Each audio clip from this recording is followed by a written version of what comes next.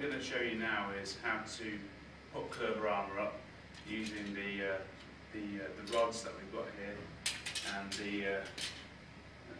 the feet. So this is how you would assemble the stand if you were going to use it freestanding without an exhibition shelf seat, which is something obviously people want to do if they're travelling and they have a stand-only space. So once again, this is an aero kit. We've got 5 panels in total. 3 of these panels are curvable panels, so they have the flexible rails fitted to them. 2 of the panels have straight rails. However, if you've got an exhibition stand that's larger or smaller, so you need more or less panels, that's no problem. You can buy these panels individually, and you can buy as many sets of legs, feet, or indeed shell scheme clips as you want to be able to fill the space that you have. So it's designed to be a flexible solution when you need it to be. So you take the graphic panels that we have here and roll them out. To make life easier, these panels are all numbered. We label all of our panels with a panel number, so when you're at an exhibition or an event, you're not wasting lots and lots of time putting the panels together in various different permutations trying to get them to fit.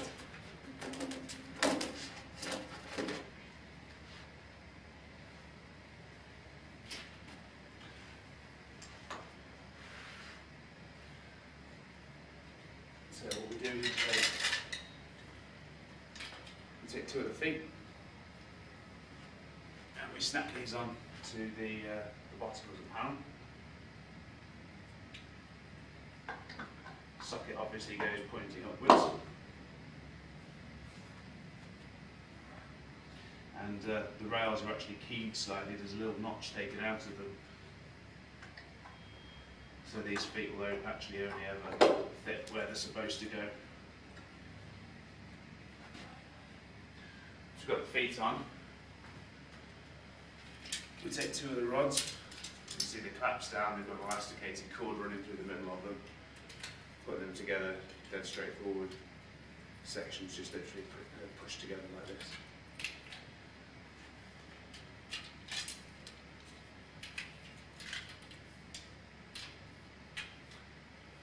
Top part of the rod has got the clip that attaches to the top rail, and the bottom is just the end of the pole designed to push into the socket on the foot.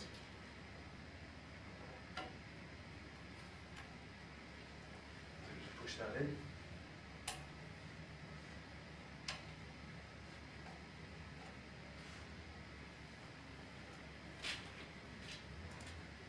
Bend them over. You can see we have to give a little bit of compression on the pole there, and then attach that to the top of the pole. Exactly the same with the other one.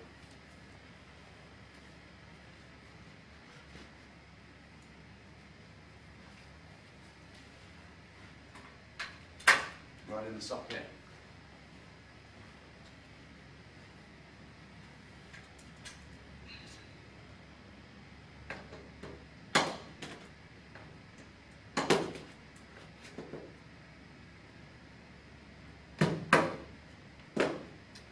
Snapped up to the top.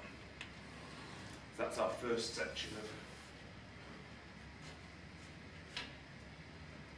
stand there.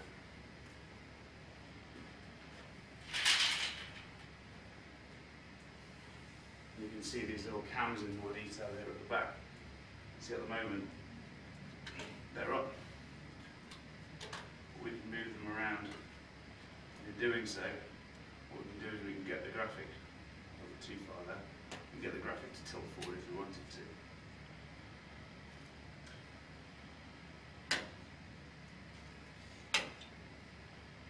What we want is a fairly neutral angle. Just put it around there.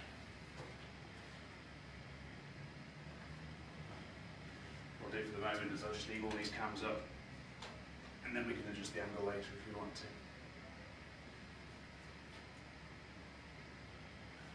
It's done section 4.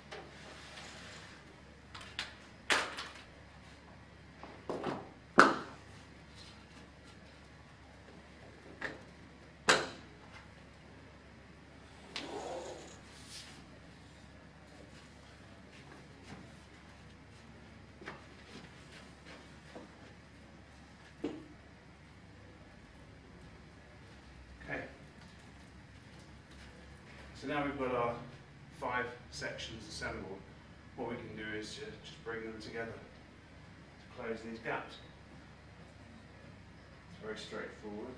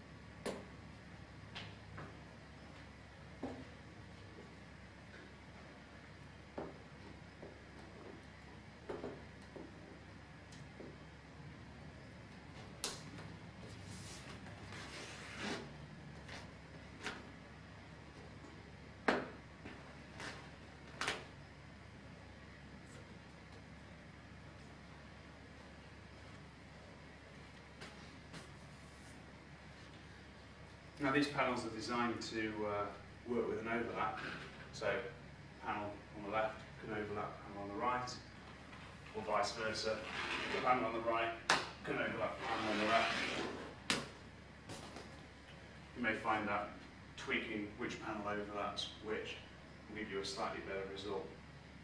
It's also best to leave the stand assembled for 30 minutes or so, because the panels will naturally flatten out after they've been left cooled up.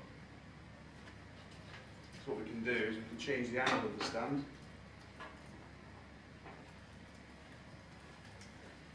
By bending some of the panels if we want to.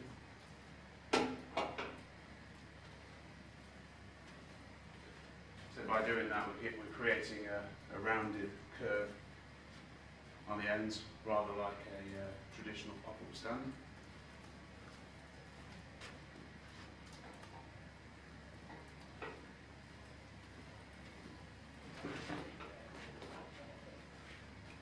We could bring the whole arrangement round. For example, if we had an L-shaped exhibition stand, we wanted to go around a corner.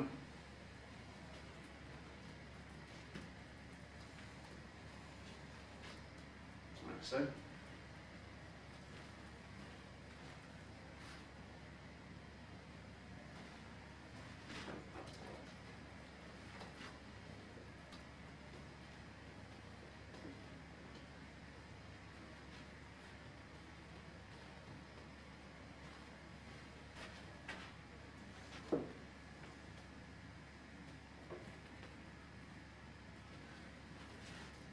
So you can kind of see it's possible to create all sorts of shapes with this stand just by changing the angle of the curve on sections that have those bendable rails.